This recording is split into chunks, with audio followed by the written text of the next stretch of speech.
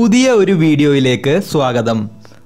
ലോകത്ത് പടർന്നു പിടിച്ചിട്ടുള്ളതും ഇപ്പോൾ പടർന്നുകൊണ്ടിരിക്കുന്ന രോഗങ്ങൾക്കുള്ള മരുന്ന് എങ്ങനെയാണ് കണ്ടുപിടിക്കുന്നത് എന്നാണ് ഈ വീഡിയോയിൽ ഉൾപ്പെടുത്തിയിട്ടുള്ളത്.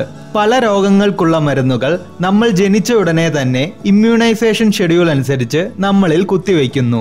ബൈ ബർത്തും പിന്നെ ഓരോ കാലയളവിലും അങ്ങനെ 10 വയസ്സുവരെ ഓരോ കുത്തിവയ്പ്പുകൾ തുടർന്നുകൊണ്ടിരിക്കുന്നു.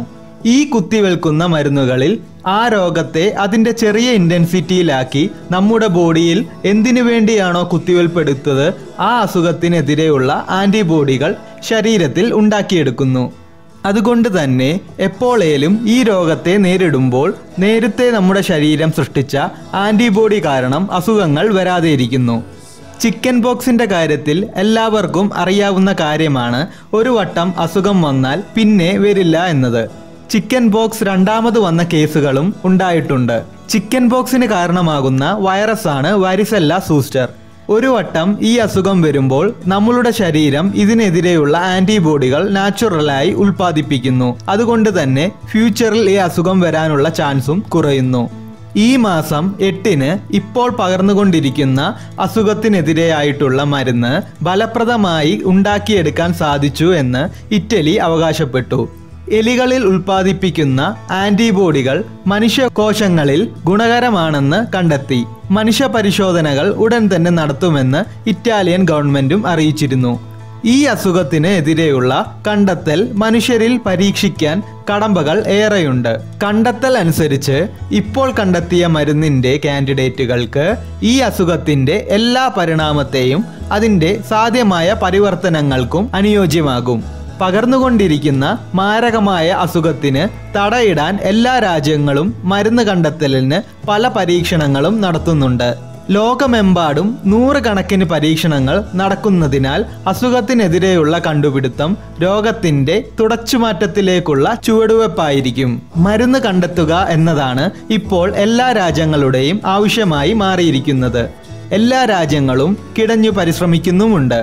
ഫലപ്രദമായ മരുന്ന് കണ്ടെത്തുന്ന രാജ്യം ഒരു സൂപ്പർ നേഷൻ പവറിലേക്ക് എത്തുകയും ചെയ്യും. സൂപ്പർ പവർ രാജ്യങ്ങളായ അമേരിക്കയും റഷ്യയും തുടങ്ങിയ ലോകരാഷ്ട്രങ്ങളെല്ലാം ഇതിനുവേണ്ടി കഠിനാധ്വാനത്തിലാണ്.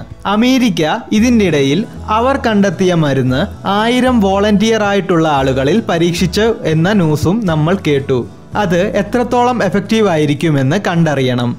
ലോകത്തിന് മൊത്തവും സന്തോഷകരമായ ന്യൂസായിരുന്നു ഇറ്റലി കുറച്ചു നാളുകൾക്ക് മുൻപ് പുറത്തുവിട്ടത്. റോമിലെ ഇൻഫെക്ഷ്യസ് ഡിസീസ് സ്പല്ലൻസാനി ഹോസ്പിറ്റൽ നടത്തിയ പരീക്ഷണത്തിൽ എലികൾ ഉണ്ടാക്കിയെടുത്ത ഈ അസുഖത്തിനെതിരെയുള്ള ആൻറ്റിബോഡീസ് മനുഷ്യകോശങ്ങളിലും വിജയകരമായി പ്രവർത്തിക്കും എന്ന് അവർ കണ്ടെത്തി. എലികളിൽ കൊടുത്ത മരുന്ന് മനുഷ്യരിലും പ്രയോഗിച്ചാൽ രോഗത്തിനെതിരെയുള്ള ആൻറ്റിബോഡീസ് മനുഷ്യ ശരീരത്തിലും ഉണ്ടാക്കാൻ സാധിക്കും എന്ന് അവർ അവകാശപ്പെടുന്നു. ഇത് ഉടൻ തന്നെ മനുഷ്യരിലും പരീക്ഷിക്കുന്നതായിരിക്കും. ആൻറ്റിബോഡീസ് എന്ന് വെച്ചാൽ ഇനാക്റ്റീവ് ആയിട്ടും കിൽഡ് ആയിട്ടുമുള്ള രോഗാണുക്കളെ ശരീരത്തിലേക്ക് കടത്തിവിടുമ്പോൾ ശരീരത്തിൽ ഇമ്മ്യൂണിറ്റി ഡെവലപ്പ് ചെയ്യുകയും അതിനെതിരെയുള്ള സ്പെസിഫിക് ആൻറ്റിബോഡി ക്രിയേറ്റ് ചെയ്യപ്പെടുന്നു.